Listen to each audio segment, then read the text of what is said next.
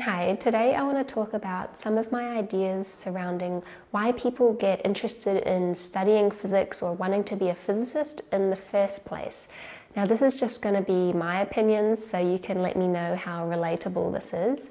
But essentially, I think that if you look around, a physics class, people that are majoring in physics, you will find maybe more so than many other subjects, that the people in this class are really inspired, driven, and passionate about studying physics and wanting to be a physicist.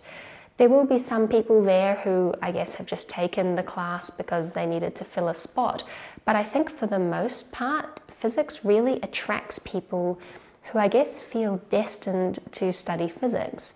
And I think I wonder a little bit about why this is, and I think about my own journey to wanting to pursue physics and to be a physicist. And I think one of the things that contribute to it is that people really do like the challenge.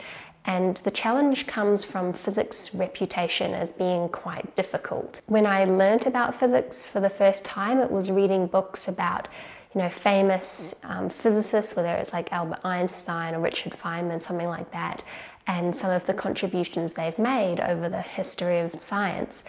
And maybe it takes a little bit of arrogance on my part, or maybe it's just a bit of confidence to read about these discoveries and think, I would like to have my name added to this list. Like, I would like to make some contribution that's in line with the contribution that these people have made, because I just admired them so much. I think it's natural for anyone to want to make some kind of contribution to the world, and for people to want to be remembered. And I think wanting to be remembered or have your name down amongst the greats in like a book about the history of science is one of the best ways I could imagine being remembered. Like I said, maybe it does take a certain level of confidence to want to read about this stuff and think that you're good enough or smart enough to even, comprehend or contribute to these things. But maybe that confidence is what you need and is probably a good thing to motivate you through all the difficult studying. I also think it's why physics attracts people that do, quite well academically. I think it's a bit of a positive feedback loop. Like if you're at school, say, and you're doing well in your classes on math and science, you kind of, your ego gets a little inflated and you think you're just good at this stuff. So what should someone do if they are good at this stuff? Well, they should pursue maybe being the best at this stuff. And maybe that naturally leads people who do well at some of these classes to want to pursue being a physicist, because I think it's seen as one of the pinnacles of the field. I think it's also natural for people to like challenging themselves a bit. Maybe even if you don't truly believe you're ever going to win a Nobel Prize, I think it'd be hard to find any aspiring physics student who wouldn't like that idea, like the idea of doing something really great within physics. And I think it's just human psychology. If you just are, in a social gathering and you have some riddle maybe that you pose for people to want to try and attempt or solve, I think you'll have people just wanting to work on it. And you'll find some people who get really obsessed with it and wanting to solve the problem that you're posing to them, whether it's to prove that they are smart or just to flex, their mental abilities. I think it's just a natural thing for people to enjoy challenges, and academic challenges and puzzles are very much a part of physics and being a physicist. I spoke about reading books about the history of science, and I guess this is just my experience, but when I read those books, and whenever I do read a book about awesome stuff going on in science, or even just articles about it, my natural feeling is to think,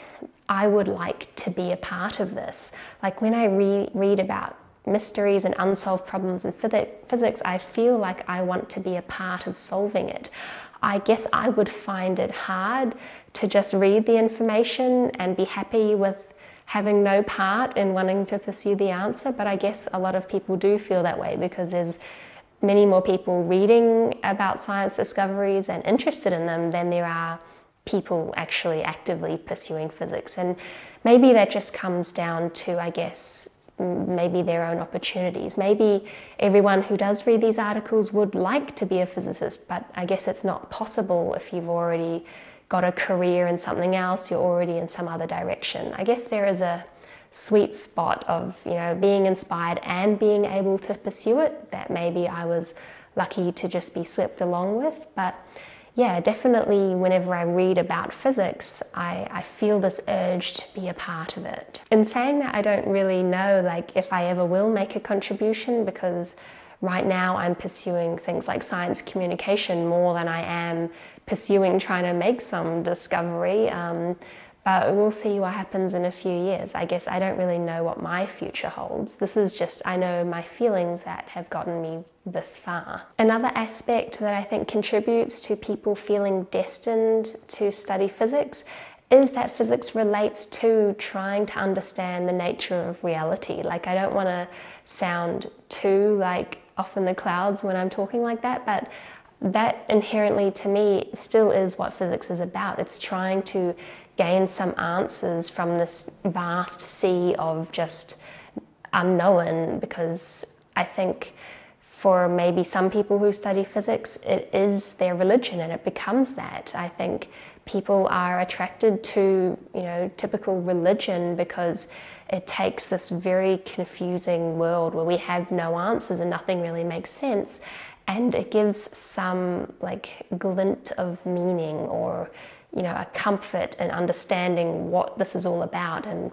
what will be here after we're gone. And whilst you can definitely be religious and a physicist, for some people physics becomes the only religion that they have, the only, you know, glint of meaning amongst all this, you know, stuff going on in the world. I think almost when you think about physics, and you think about pursuing some of these really big questions and, you know, this really, you know, fundamental truth of what the world is, everything else and every other topic can seem mundane and too terrestrial in a way. I have definitely felt in the past like, you know, physics is the only thing worth studying and everything else is just a waste of time.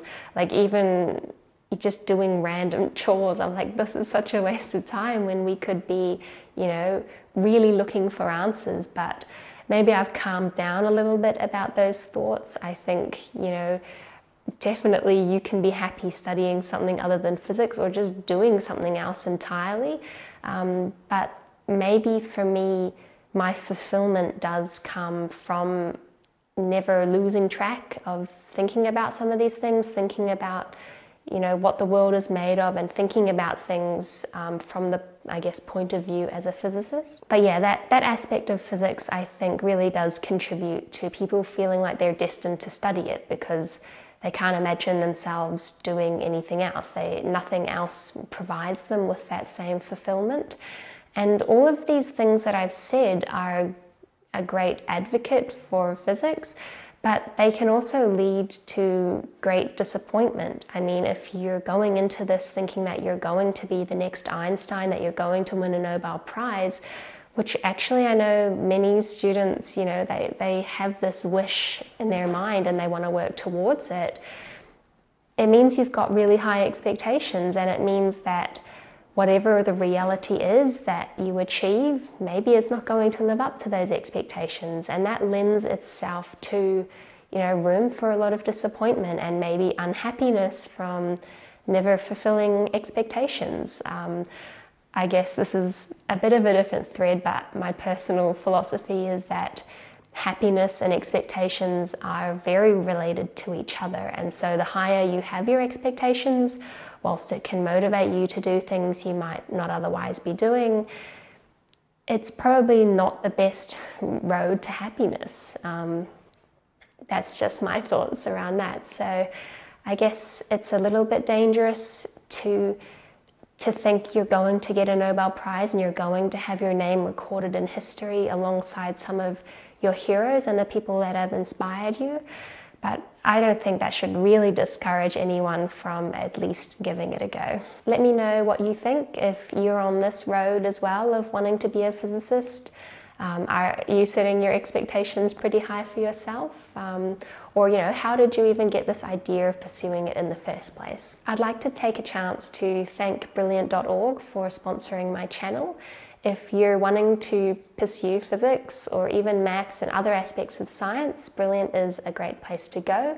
It's a resource where you could take quizzes, courses. They have also a lot of animations and great explanations of some of these science concepts that I think are helpful for people wanting to learn this content, especially if you're just learning on your own. Brilliant also have a mobile app, and you can download courses to take them offline. So if you're traveling or on the go, you can still keep up with learning, and it's probably more productive than doing something like scrolling through Instagram. So thank you to Brilliant, and if you would like to sign up for free, you can go to brilliant.org/Tibees, and the first 200 people to follow that link can get 20% off an annual premium subscription. Thank you for watching, and I'll see you next time.